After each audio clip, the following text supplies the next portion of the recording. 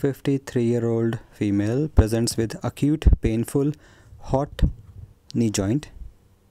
She is known to have rheumatoid arthritis for many years. Her knee is red, tender and swollen. Hamstring muscles are in spasm. Temperature is 38.5 and BP is normal. What is the single best next investigation?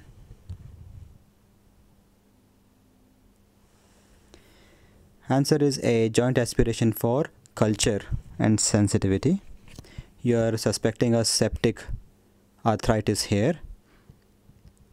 Having chronic arthritis puts you at risk of septic joint.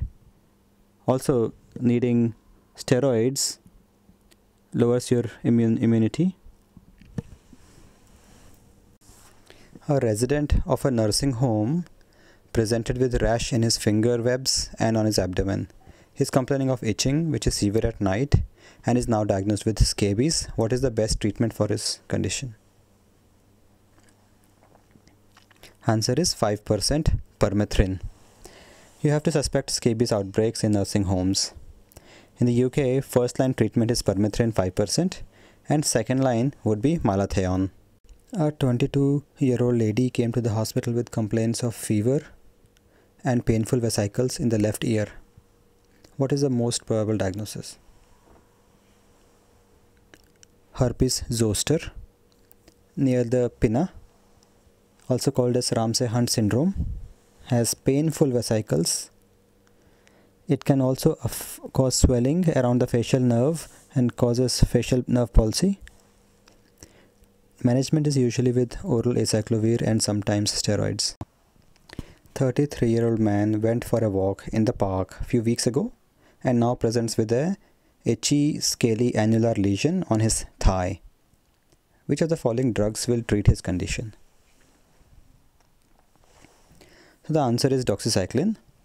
This patient has Lyme's disease, which is caused by Borrelia burgdorferi and is spread by ticks.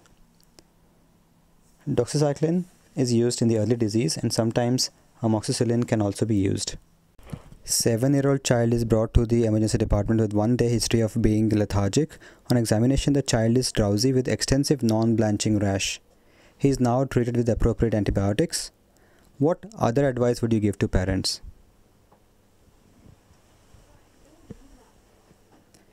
Answer is D. All family members should be given rifampicin prophylaxis. As in the UK, as per the Health Protection Agency, close household contacts need rifampicin prophylaxis. 47-year-old man has temperature of 39 degrees and is delirious and ataxic.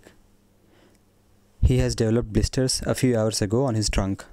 He is well and not on any medications. He travelled abroad to Italy 5 months ago. What is the most likely diagnosis?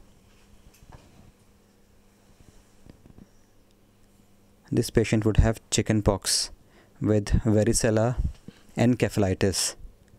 Chickenpox develops first on the trunk and then crops of blisters all over the body.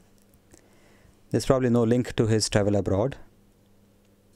Shingles is localized. Smallpox is no longer happening, and others are chronic disease which will not give you delirium or ataxia.